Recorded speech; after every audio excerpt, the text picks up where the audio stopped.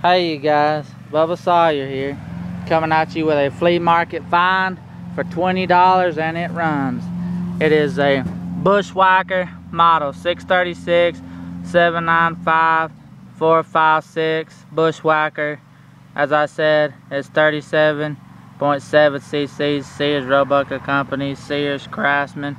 This thing, like I said, does run. Got the little prop that holds it up. You can adjust the way you want the motor to go when you're cutting. This damn thing will get it, and it's got it. You know, it's ain't something somebody's built. In the future, I may make it back into a weed eater with a end, but here's the cutting tip. I painted silver for the time being. It hasn't dried, but here it is. Got the custom blue cloth strap that I made for now till I can find one off a good duffel bag at the Goodwill. Might change these handlebars out with some good motorcycle handles from Walmart.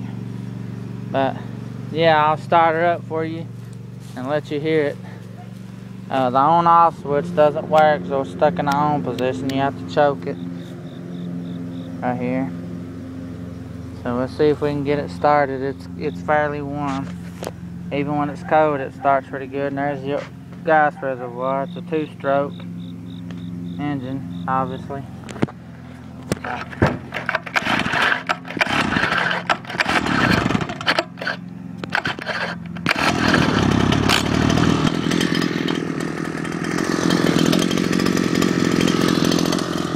Blade.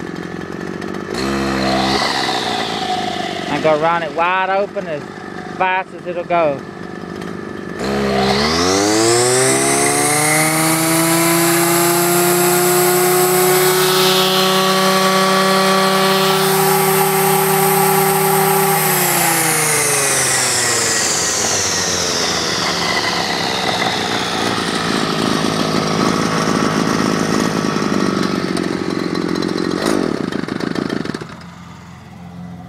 You said it hit its limit. Now wide open. 30-some cc's, you know. I believe it does a little bit more than what it says. Got a grease fitting, ball joint fitting. You can take that off or leave it on. I took it off and put some hydraulic fluid in there. That's what I had. A little bit in there for now. Well, then I put a grease gun on it later. The grease fitting.